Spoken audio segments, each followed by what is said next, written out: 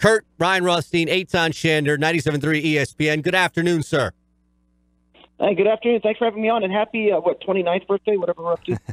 Kurt, you know me better than that. We've worked together before. I'm 26.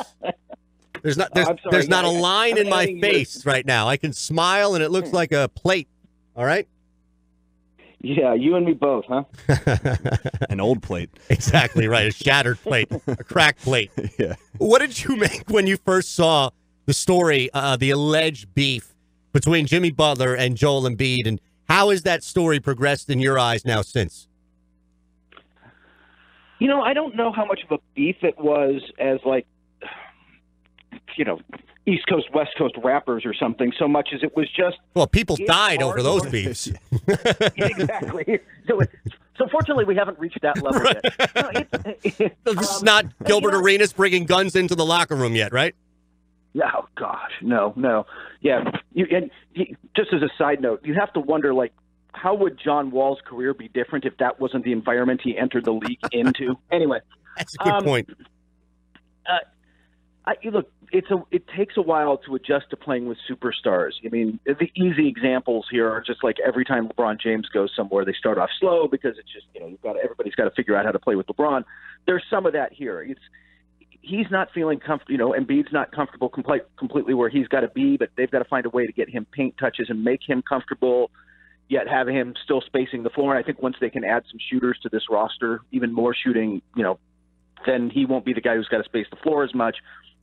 So I don't think it's that big a deal. I think this is just part of the process of getting used to having, a new star on the team, and especially a guy who's going to have the ball in his hands a lot. It's just this was never going to be a perfect. It looked great those first few games, and everything came together quickly, but it's just never that easy. All right, so you brought something up in your answer that I'm curious about, and that's adding more shooters. There are really two main opportunities for this team to bring in a name of note. And that's still trading this year and the offseason where they have some money, depending on what happens, of course, with Jimmy Butler moving forward, Markelle Fultz, that money most likely coming off the books.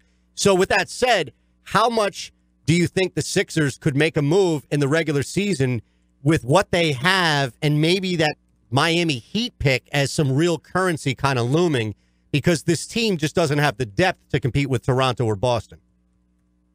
No, but you got to be careful. That is a big chip, that Miami piece. You want to make sure you're using it for the right things. And the guys available at the deadline, you're not throwing that at Trevor Ariza, although he could help. You're not throwing that at some of the guys. And the other problem you're going to run into, both now and a little bit this summer, is just that there are 29 other teams that want more shooting. The Warriors want more shooting. Everybody wants more shooting right now. So that just it puts a premium on those kind of guys and why you want to keep J.J. Redick. I'm not sure that look, J.R. Smith isn't a guy you need to bring in right now, and the kind of shooters you need, I just don't know how much there's going to be on the market because you look at the teams that are out there, especially the West right now, where there's literally 14 teams that think they have a shot at making the playoffs. None of those teams are sellers right now, and maybe that changes a little bit in a couple months by the time we get to the deadline. But it tightens the market up because Sacramento isn't selling; they're buying. So it just there's going to be a lot of demand, and if somebody who can actually shoot the rock becomes available, the price might not be worth it in the short term. Kurt, I want to backtrack here just for a second because I want your opinion on just a little bit more of Embiid's comments. So he was essentially saying there's no beef, but he doesn't feel like he's utilized how he should be utilized right now. And I want to know what you're seeing out of their play, specifically since Butler has arrived. Do you agree with any of that at all? Because in my mind, I feel like he was kind of trying to find a cop-out after his poor performance in Toronto. And now those comments surface after that game. And so basically I just want your thoughts on what you've seen from specifically Embiid and Butler and how Brown has been incorporating Butler and what this offense looks like now in your eyes. I mean, just statistically, and I looked at it actually right after that game. I haven't looked for a couple of games. He was actually getting more paint touches per game, like one more paint touch per game than he was before. And I think the post-ups might be down a little. But they're using him a little more in pick and rolls because that's he's so dangerous on the pick and roll because you can pop out and you can space the floor and against teams that want to drop their big, which Toronto does when Valanciunas is out there. Like, there's a real value in that. But it's, first off, I watched Toronto in person last night. That's just a tough team to play against, man. They're just good. And they were without Kawhi Leonard, and they whooped the Clippers good. And the Clippers have been playing pretty well. I mean, so everybody's been looking bad against them, and I think that you're right. I think there was some frustration there. But I think that they're using them a little more in pick and rolls, and they are using, guys are getting – they're running some two-man game, and Jimmy Butler's got to spend some time waiting around in the corner and being a floor spacer. And Joel Embiid's going to do a little of that too. And I think it's just an adjustment for everyone. And I think, by the way, Brett Brown, and I don't think you watch them, Brett Brown's still experimenting, right? I mean, he's just still like, what lineups work? How many? Hey, Kurt, I've been having this conversation with you for the last 5 years about Brett Brown is still experimenting with lineups. Verbatim. Well, but it's a new lineup. Every year it's a new lineup. Well, welcome to the NBA. But, yeah, but it's also, I think that the mode changed. That, look, I think that there was an organizational belief that they needed to kind of start Fultz and back him. And then they trade for Jimmy Butler, and you're like, all right, T.J. McConnell, you're in. Landry Shamet has been great, and you've got to get him run. And, again, he's a guy who can provide shooting. Fultz can't, so let him go rehab wherever he's rehabbing and figure it out. I think that they're still just mid-season. They kind of changed focus, and that changes a little bit of how you're going to break these rotations out. Although he seems to be settling in a little bit on what he wants to do. Yeah, I kind of want you to elaborate a little bit more on the rotations, Kurt. And guys like Furkan, guys like Mike Muscala. Yeah. They've had some games where they look like a legitimate role player, and then there's other games where you're saying, geez, this team, after the top three, it really gets thin. Obviously, the J.J. Redicks of the world and some of the key role players. Outside of those guys, the bench is really short, which is why, obviously, Eitan poses the question of who do they trade for, who's available, what assets can they potentially give out in a trade. But what are your thoughts on their current role players and how Brown's using them in the rotation? Yeah. With all due, look, you've got to give up to get, and I'd do that trade again in a heartbeat. But that's some depth. Like, you could count on Saric and Robert Covington. He's changed the defense in Minnesota. I don't think there was any question the guy can defend, and he's he seems to be able to get through to Karl Anthony Towns at least.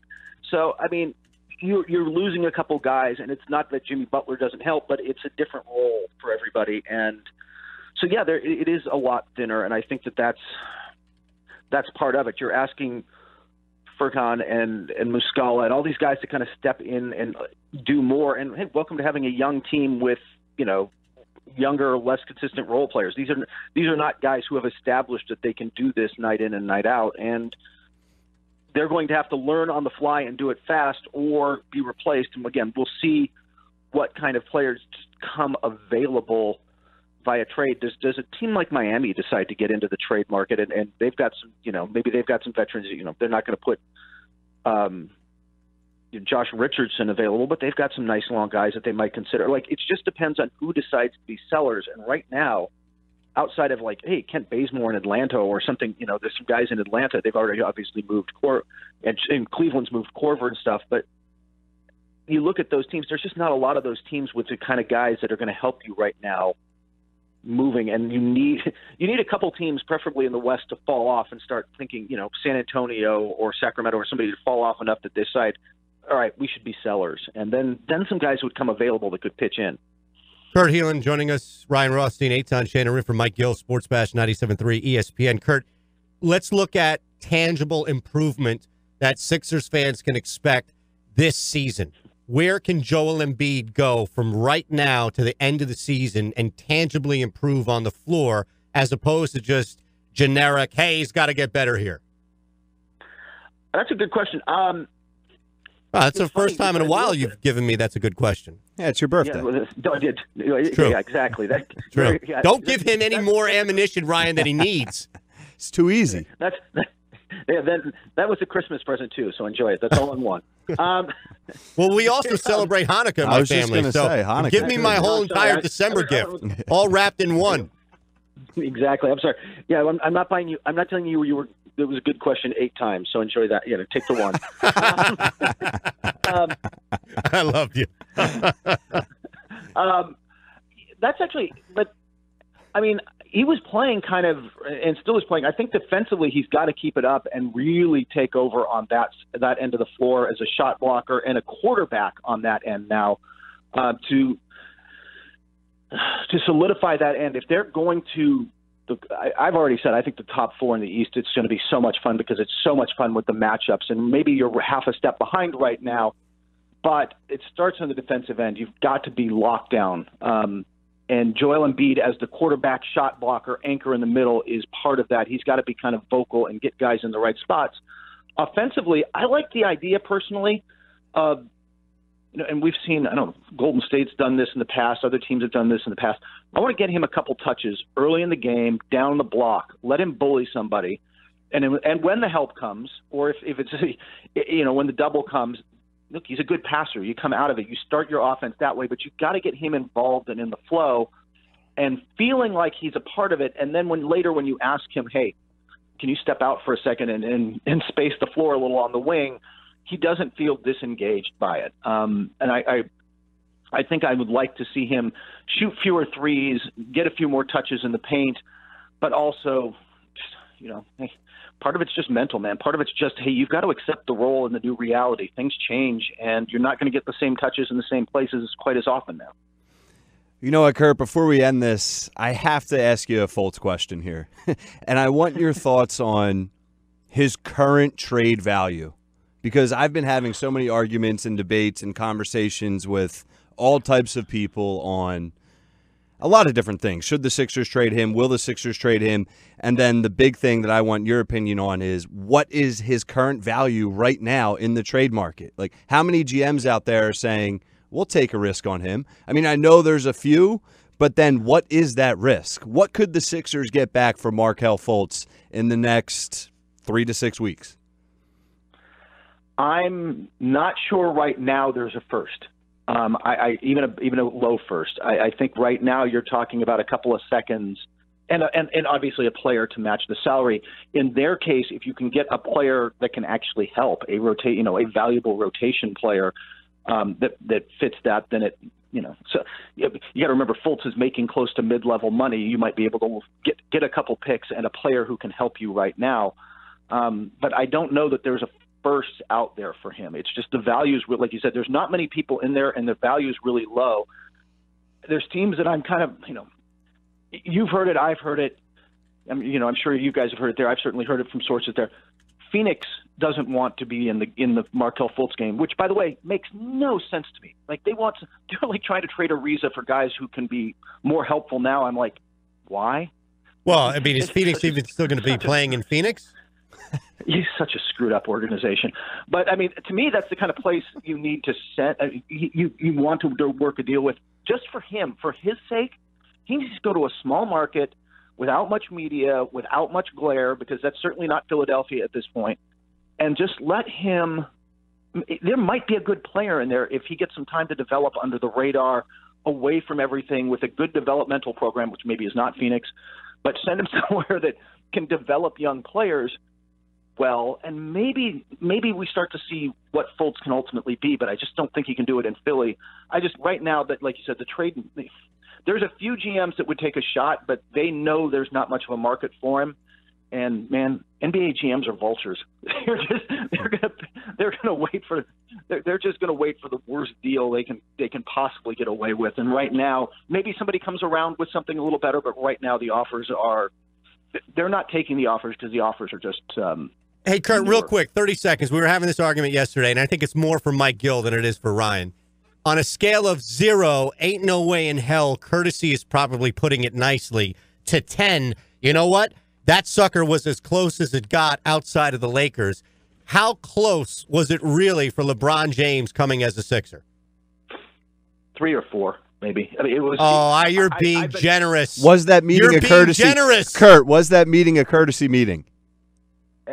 Yes, I mean, that was a polite. He decided a while ago, before July 1st, where he was going and what he was doing. That I don't, for what, whether it's for business reasons or whatever. I think it was a bit of a courtesy meeting. I think that a year ago, there might have been some interest. Like, I think that there was a genuine look at this about maybe, but by the time it got to the summer, by the time we're talking about, if you want to know, on July 1st, it was down to 2% or something. You know, Magic Johnson had to walk in there and blow it, which is, you know, I could come up with fun scenarios for that, but no, Sure. you know, that wasn't going to happen. So by the time it got to July, he had made his decision. And look, all the evidence points to that's the way he was leaning for a long, long time. It was going to take, again, it was going to take the Lakers doing it wrong. Thanks, brother. Appreciate you jumping on today, man. Hey, happy birthday, man. Take care, buddy. Thank you. Thank you. Thanks, Kurt. Kurt Helin, NBC Sports, pro basketball talk.NBCsports.com.